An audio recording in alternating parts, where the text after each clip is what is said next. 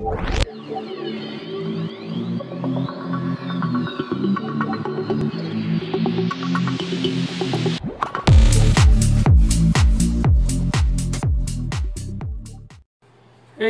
oh man, adjust that. Anyway, this is just a real quick unboxing and packaging of Beyond the Gates of Antares, however you want to call it. It's the Algoryn Compression Cannon team right here. So I'm gonna go ahead and open this up and put them together, and we'll check them out here. So, table down. Table down.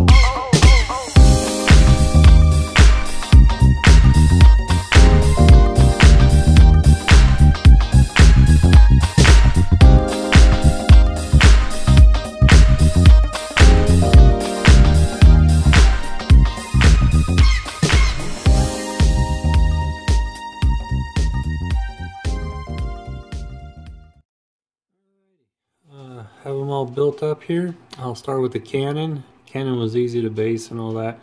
A little bit of an issue putting the armor plates on. This guy right here, I believe he was part of the spotter or something.